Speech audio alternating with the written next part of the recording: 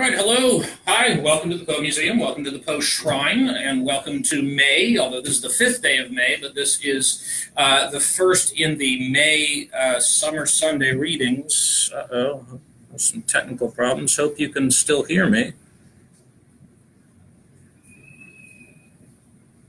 Okay, screen's gone blank, so I'm hoping this is still recording going out to Facebook. But anyway, this is the first reading of the May edition of the Summer Sunday Readings. And for these, we're doing a little bit of a comic twist. Today I'm going to do Never Bet the Devil Your Head, or actually a slightly edited version of that.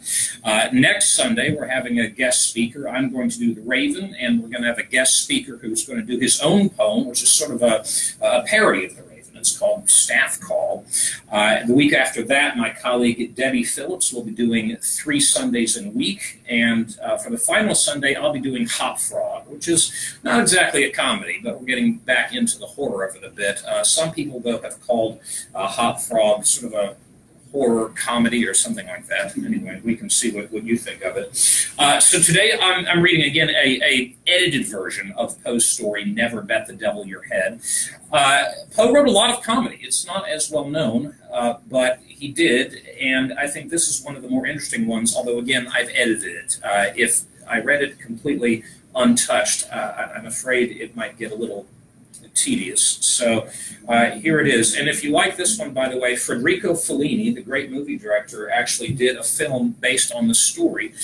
In the 60s, the concept of a trilogy film was very popular. It'd basically be 3 short films in one. And he, within the trilogy film Spirits of the Dead, did one of those short films. It's called Toby Dammit, which is the name of the main character in the story. So here it is, my edited version of Never Bet the Devil Your Head. It is not my design to vituperate my deceased friend, Toby Dammit. He was a sad dog, it is true, and a dog's death it was that he died. But he himself was not to blame for his vices. They grew out of a personal defect in his mother. The fact is, his precocity in vice was awful. He had contracted a propensity for cursing and swearing, and for backing his assertions by bets. Through this latter, most ungentlemanly practice, the ruin which I had predicted to Toby Dammit overtook him at last. He could scarcely utter a sentence without interlarding it with a proposition to gamble. Not that he actually laid wagers, no. I will do my friend the justice to say that he would soon have laid eggs. With him, the thing was a mere formula, nothing more. His expressions on this head had no meaning attached to them whatever. They were simple, if not altogether innocent, expletives, imaginative phrases wherewith to round off a sentence. When he said, "I'll bet you so-and-so," nobody ever thought of taking it up. But still I could not help thinking it my duty to put him down. I will not be bound to say that I ever heard him make use of such a figure of speech as, "I'll bet you $1." It was usually, "I'll bet you what you please," or "I'll bet you what you dare," or "I'll bet you a trifle," or else, more significantly still, "I'll bet the devil my head." This latter form seemed to please him best, perhaps because it involved the least risk, for Dammit had become excessively parsimonious. Had anyone taken him up, his head was small, and thus his loss would have been small too. The phrase in question grew daily in favor, notwithstanding the gross impropriety of a man betting his brains like banknotes. But this was a point which my friend's perversity of disposition would not permit him to comprehend. In the end, he abandoned all other forms of wager, and gave himself up to, "I'll bet the devil my head," with a pertinacity and exclusiveness of devotion that displeased, not less than it surprised me. I am always displeased by circumstances for which I cannot account. Mysteries force a man to think, and so injure his health. One fine day, having strolled out together, arm in arm, our route led us in the direction of a river. There was a bridge, and we resolved to cross it. He seemed to be in an unusual good humor. He was excessively lively, so much so that I entertained I know not what of uneasy suspicion. It is not impossible that he was affected with the transcendentals. At length, having passed nearly across the bridge, we approached the termination of the footway, when our progress was impeded by a turnstile of some height. Through this I made my way quietly, pushing it around as usual, but this turn would not serve the term of Mr. Dammit. He insisted upon leaping the stile, and say that he cut a pigeon wing over it in the air. I told him he was a braggadocio, and could not do what he said.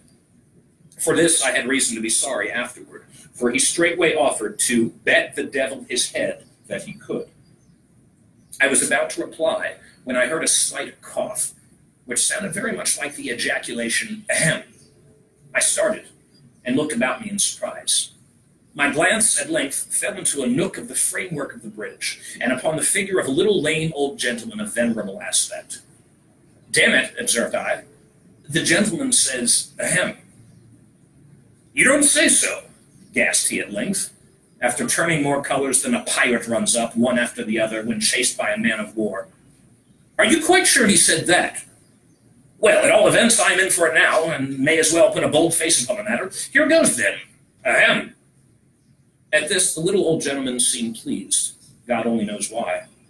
He left his station at the nook of the bridge, limped forward with a gracious air, took Dammit by the hand, and shook it courteously, looking all the while straight up in his face with an air of the most unadulterated benignity, which is impossible for the mind of man to imagine. I am quite sure you will win it, Dammit, said he, with the frankest of all smiles. But we are obliged to have a trial, you know, for the sake of mere form. Ahem, replied my friend, and not another word more than ahem did I ever know him to say after that. Aha, thought I, this is quite a remarkable silence on the part of Toby Damon. At all events, he is cured of the transcendentals. The old gentleman now took him by the arm and led him more into the shade of the bridge, a few paces back from the turnstile. My good fellow, said he, I make it a point of conscience to allow you this much run. Wait here till I take my place by the stile, so that I may see whether you go over it handsomely and transcendentally, and don't omit any flourishes of the pigeon wing. A mere form, you know. I will say 1, 2, 3, and away. Mind you, start at the word away.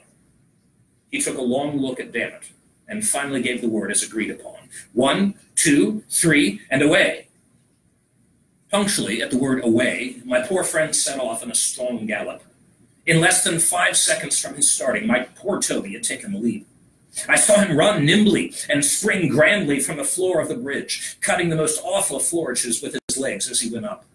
I saw him high in the air, pigeon-winging it to admiration just over the top of the stile, and of course I thought it an unusually singular thing that he did not continue to go over, but the whole leap was the affair of a moment.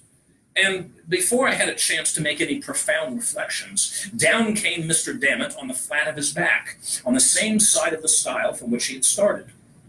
At the same instant, I saw the old gentleman limping off at the top of his speed, having caught and wrapped up in his apron something that fell heavily into it from the darkness of the arch just over the turnstile.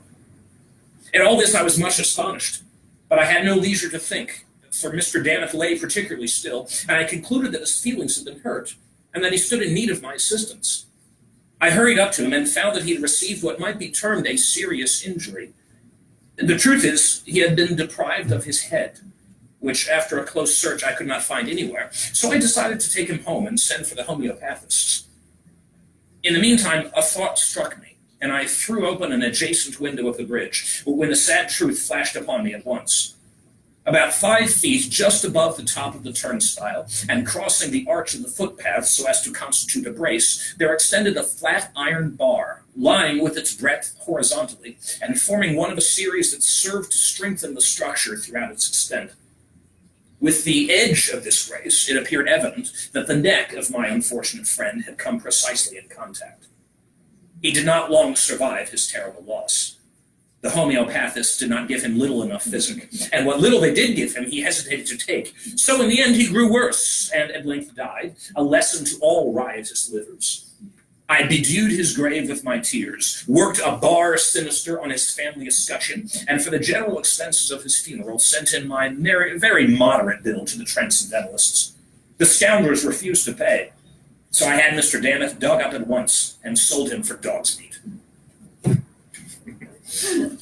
You are very welcome. Yeah, I hope people out on Facebook got that, but I'm not sure. It looks like we're having some problems. So, Facebook folks, if you're hearing me, thanks for tuning in. If not, I guess you can't hear me.